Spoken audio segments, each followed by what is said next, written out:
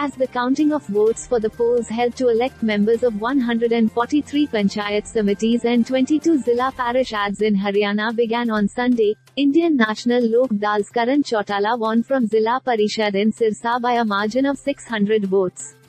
The exercise began at 8 am, officials said, adding tight security arrangements had been made at the counting centers. The elections for the panchayat committees and zila parishads were held in 3 phases. Haryana has 22 zila parishads comprising 411 members. The members will in turn elect the 22 zila parishad chiefs. Meanwhile, the state has 143 panchayat committees, comprising 3,081 members who will further elect their respective presidents. Haryana State Election Commissioner Dhanpat Singh said on Saturday that police and general observers will closely monitor the entire counting process. Videography will also be done at all the counting centers, he said. Earlier, the results of elections for panchas and sarpanchas were declared immediately after the polling in each phase.